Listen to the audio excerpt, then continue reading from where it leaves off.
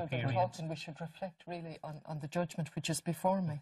And if we if women could have a voice in relation to this.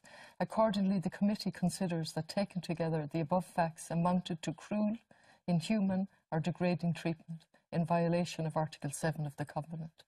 So, cruel, inhuman or degrading treatment. I think that deserves a response from the Taoiseach in a different way than the response that is given, even to reflect on the seriousness of that judgment for a woman that had to go that far, who was in the airport and coming back bleeding. And I would look at any of you as men and say... Tell us about this, specifically about that woman's case. In terms of the conditions, that straight after the termination, she had to travel back. She didn't have the wherewithal to stay there, stay overnight.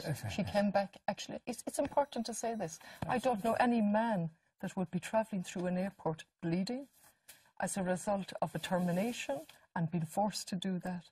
And so,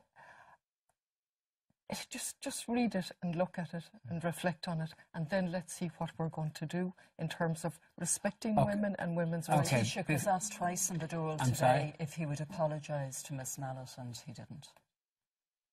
Okay. I was going to go on to what was regarded as a trivial story, but I think it's inappropriate to do so after this discussion.